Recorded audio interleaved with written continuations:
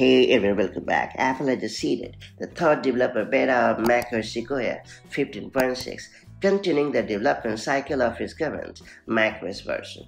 This release comes just 1 week after the rollout of the second beta and is now available to developers for testing purposes. Developers enrolled in Apple's beta testing program can access the new beta by heading to the software update section within the System Settings app on a compatible Mac.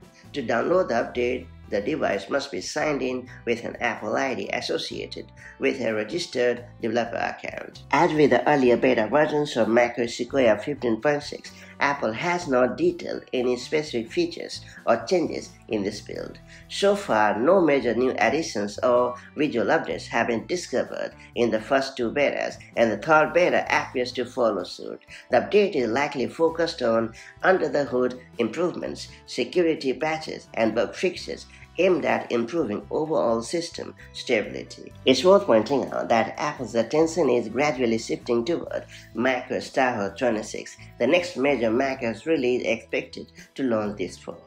As such, macOS Sequoia updates are expected to include only minor refinements as development for the newer version intensifies, so stay tuned for more updates.